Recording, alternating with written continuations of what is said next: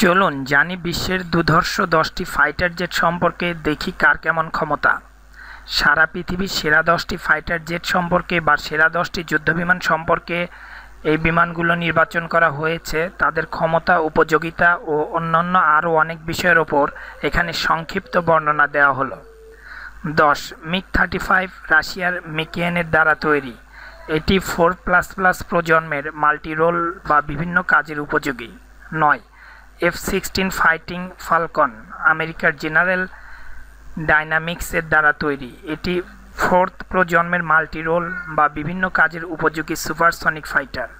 8. JAS-39 গ্রিপন সুইডেনের sub গ্রুপের দ্বারা তৈরি। এটি 4th প্রজন্মের মাল্টি-রোল বা বিভিন্ন কাজের উপযোগী সুপারসনিক লাইট কৌশলগত ফাইটার। 7. দ্যাসল্ট রাফায়েল ফ্রান্স দ্যাসল্টের দ্বারা তৈরি। এটি 4th প্রজন্মের মাল্টিরোল বা বিভিন্ন কাজের উপযোগী ডেল্টা ডানার কৌশলগত fighter. 6. Eurofighter typhoon Britain, Germany, Italy ও স্পেন দ্বারা সম্মিলিত তৈরি। এটি 4th প্রজন্মের মাল্টিরোল বা বিভিন্ন কাজের উপযোগী ডেল্টা ডানার কৌশলগত ফাইটার, সেই সাথে আকাশে প্রাধান্য বিস্তারের উপযোগী। 5. F-35 লাইটনিং ও আমেরিকার লকহিড মার্টিনের দ্বারা তৈরি। এটি 5ম প্রজন্মের মাল্টিরোল বা বিভিন্ন কাজের উপযোগী সুপারসনিক কৌশলগত ফাইটার, যা স্টেলথ বা রাডার এড়াতে সক্ষম। 4. Su-35 রাশিয়ার সুখোই কোম্পানির দ্বারা তৈরি। এটি 4th প্রজন্মের মাল্টিরোল বা বিভিন্ন কাজের উপযোগী হেভি ফাইটার, সেই সাথে আকাশে প্রাধান্য বিস্তারের উপযোগী অত্যাধুনিক নড়াচড়া বা মুভেবল।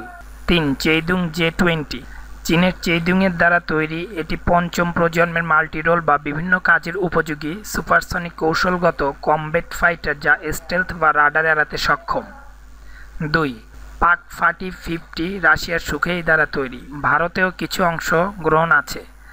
এটি 5ম প্রজন্মের মাল্টিরোল বা বিভিন্ন কাজের উপযোগী সুপার ক্রুজ আকাশে প্রাধান্য বিস্তারের উপযোগী ফাইটার, যা স্টেলথ বা রাডার এড়াতে সক্ষম ও অত্যাধুনিক নড়াচড়া বা মুভেবল।